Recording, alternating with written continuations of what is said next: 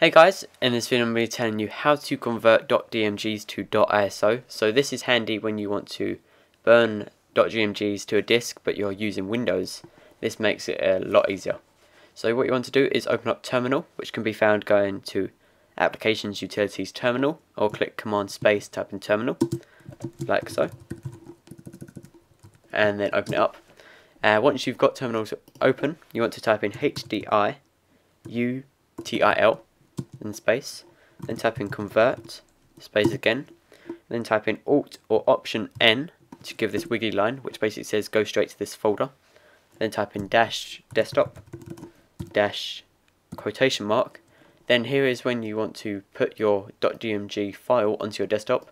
So see, I have pics.dmg. So this is where you put in the file name. So it's pics.dmg. Then end quotation marks.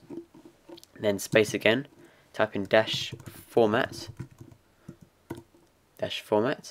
space again, UDTO, space again, dash O, then another space, option N to give the wiggly line, type in dash desktop, dash quotation mark, and then you type in the file name again, but rather than .iso, you type in, rather than .dmg, type in .iso, sorry, and then end quotation marks, then click enter.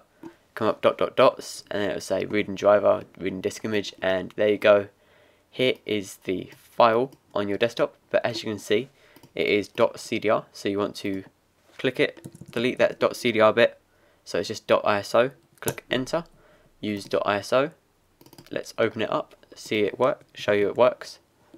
There is the file all opened up, and there are the pictures inside. So there you go guys, that's how to convert .dmgs to .isos. This makes it easier for burning stuff to disks. Hope it helps, comment, rate, subscribe.